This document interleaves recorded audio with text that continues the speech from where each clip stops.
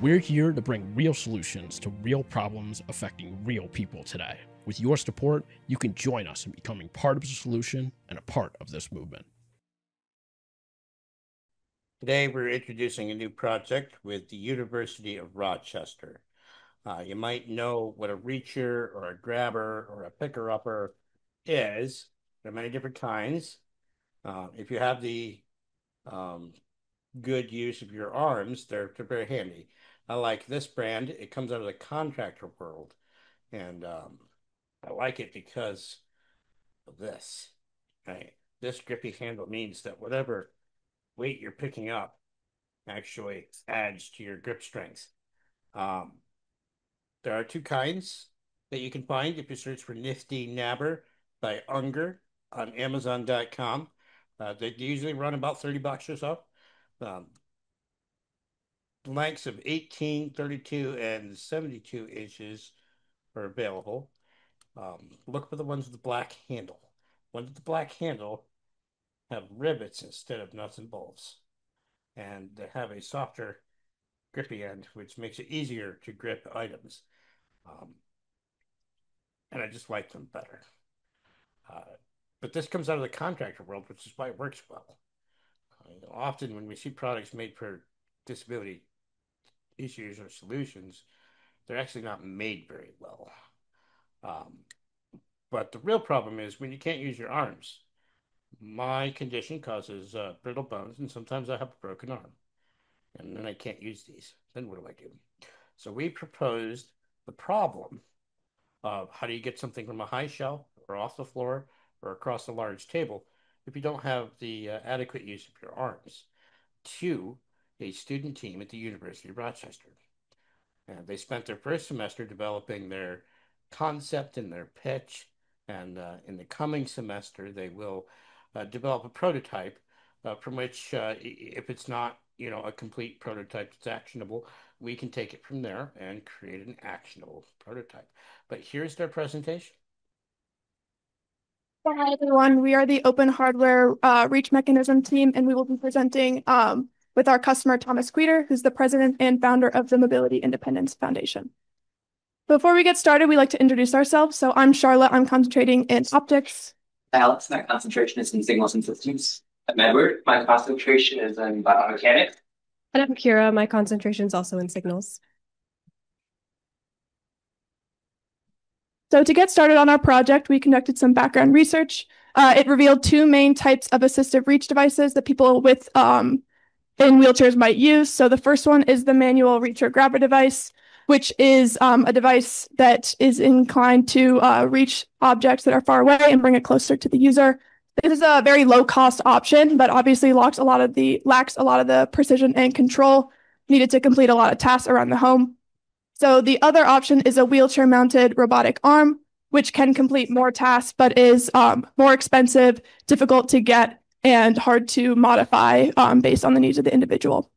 So between these two extremes, there exists a gap, which we hope to fill with our design, and we hope to fill that with the use of open hardware. So open hardware refers to any physical device whose design is made publicly available in order to alter based on the needs of individuals. So with this open hardware, we hope to make a device that is more accessible, affordable, and customizable based on the needs of wheelchair individuals.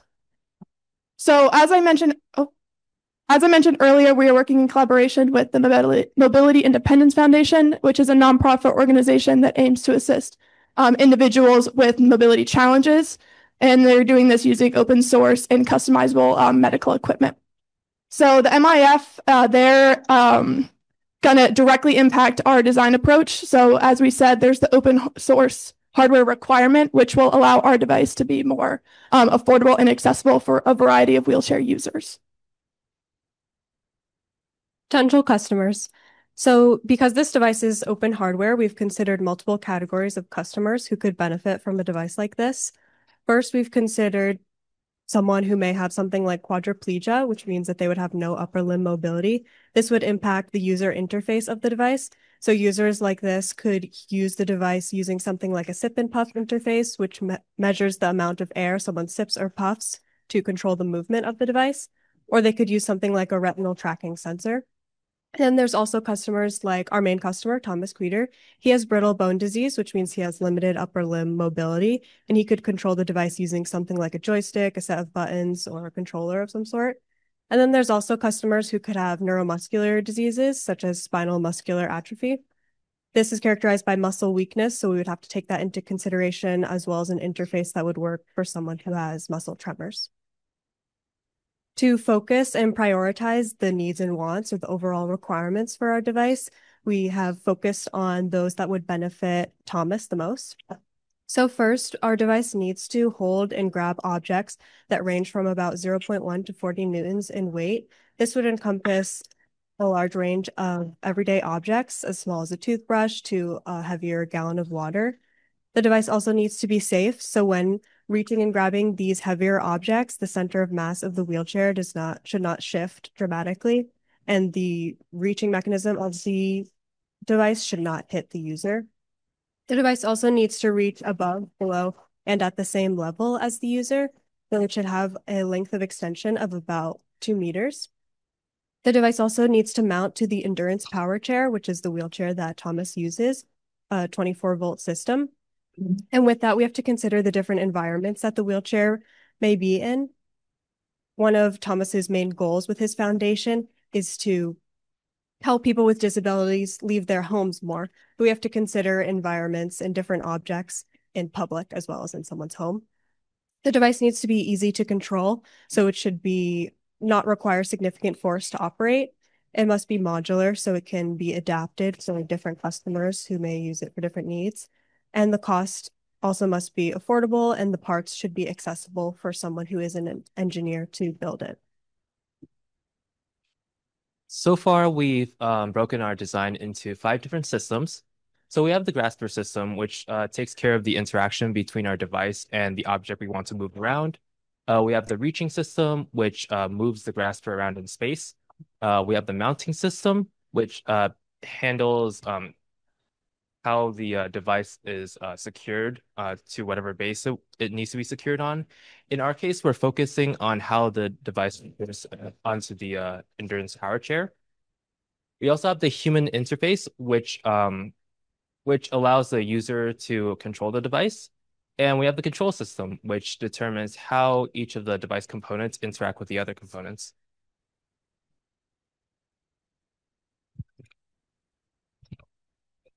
All right, so we have a pretty decent idea of where to start with the grasper. So first we need to determine, we've decided that a mechanical gripper system would be most appropriate for this project. And first we have to determine how many claws we want to use for this system. And to do that, we're going to be making a scrappy live model, sort of like what you see in the Science Buddies image. And after we determine the number of claws, we're going to be building a more functional prototype. And this prototype will be used to determine the mechanisms behind the final design that would work well with it. What this prototype might look like would be something similar to the Smith image. The reach, human interface, and control systems, we're still working out. For the reach system, we need to determine the number of degrees of freedom that are ideal for the minimum number of degrees of freedom for robotic motion. And we need to associate these degrees of freedoms with appropriate mechanical joints. For the human interface system, we've decided that we could probably use a controller for this just to get started, because all of us are familiar with controllers, and there are open source frameworks for programming controllers like QMK, and also a lot of controllers are Raspberry Pi based.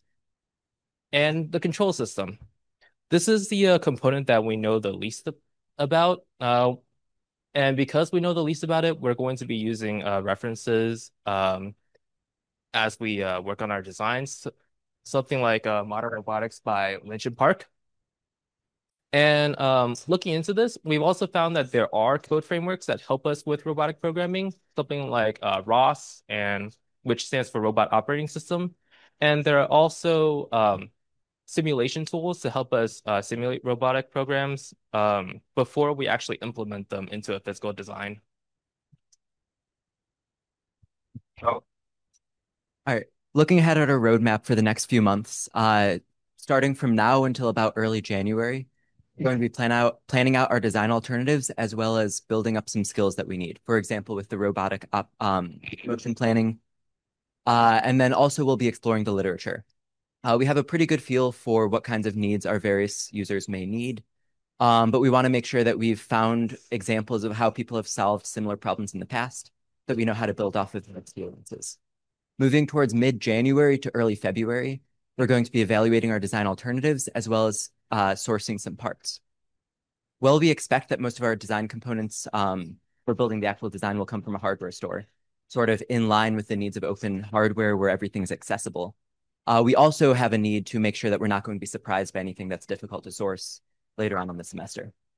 During this time, we're also going to be getting a round of customer feedback, as this is sort of the inflection point in our design process between evaluating a very broad field of possible options and transitioning into just one design that we're going to go with for the rest of the project.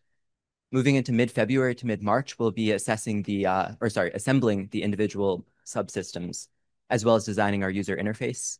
And during this time, we'll also be considering how to make the subsystems interface with each other as they don't exist in a vacuum. Moving into late March and early May, that's where we will assemble our final design and put everything together from the individual subsystems. During this time, we'll also spend a lot of time on testing and quality control, as well as receiving a final round of user feedback, as we want to make sure that our device is really polished and really meets the needs of our users. Taking a look at our budget, our total is about $550 for estimated costs, with about $20 of that going towards prototyping materials. So that'll be like arts and crafts materials for concept designs, as well as we're intending to use some like paper and cardboard that we can access without any cost. We also have about $450 going to design components, definitely the biggest portion in our budget. That'll be for things like hardware, the individual like electronic components, controllers, things of that nature, everything that's going into our actual final prototype. And finally, we have about $80 set aside for services and machining, just so that we have that money set aside when we need to machine various parts. Although we are hoping to keep that in to a minimum so that it's easy for others without technical background to recreate our design. This brings us to a total of about $550 in estimated cost, leaving us with about a $50 leeway for unexpected costs that we're able to adjust as needed. Looking forward for the coming months, we're going to be very much keeping in mind that our ultimate goal is to support user independence. So that will come into play every step of the way, whether it's designing between our various design alternatives, or whether it's polishing our final design. Our coming steps will be to assess our various design alternatives so that we can really select the right path, as well as to build up skills so that moving into next semester, we're prepared to fully hit the ground running. Thank you all for your time, and we're looking forward to presenting our final project in May.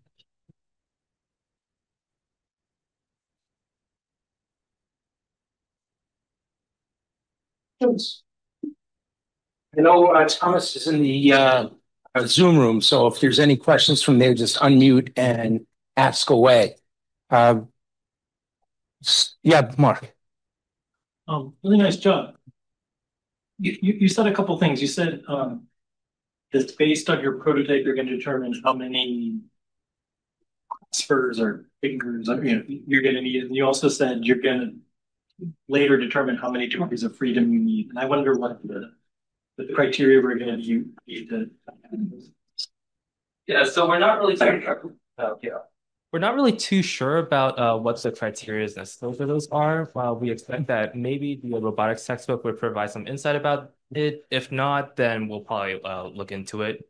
But first, since we already have an idea of what we're going to be doing for the Grasper, we thought we'd start with that and then work with the other systems afterwards. The entire design has to be modular anyway, so I think that works out.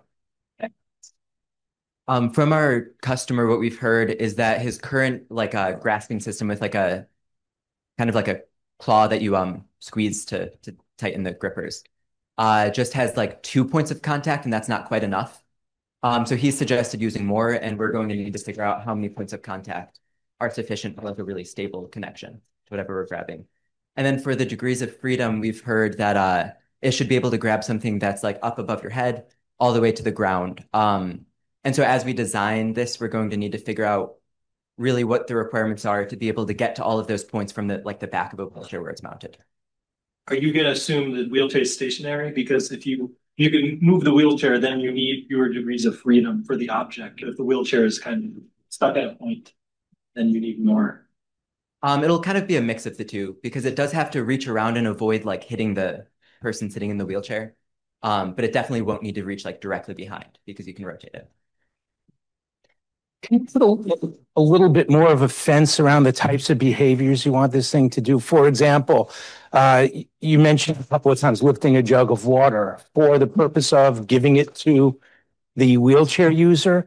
How about peeling an orange? Is it going to peel an orange or rotate a screwdriver to? I would imagine not. But what types of behaviors are you throwing into your? It would be great if it does this. And what are you throwing into the? We're not even going to try that category. So we're still thinking about that. The screwdriver thing, probably not. That seems pretty complicated. Maybe opening a door that could be included. Yeah, I think our design should be capable of opening a door. Mr. Quiter did give us some guidelines, which is he wants us to reach something that's directly in front, something that's on the ground, and something that's on a high shelf. So that's the guidelines we're going by. And we also got guidelines from the vice president, Matt Lacey, which is the device should work between 4 inches from the back of the wheelchair all the way forward to 72 inches, which is around like 2 meters. So we're going to attempt to follow those as well.